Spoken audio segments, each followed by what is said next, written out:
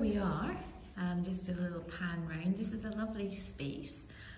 So I've got a couple of works in the window on easels, which I obviously will need to go outside and show you. So here we go, just a few different things that I'm showing, just collecting, I suppose, curating different works that I think work together. Some of them you may recognise from Insta and Facebook and all my feeds. Yeah, just going here, also got some limited edition handmade prints on my favourite Caddy paper. And yeah, here we are. So not a huge amount of work, but I think the way it showed, and I have to have huge thanks to Susan Patterson for helping me hang everything.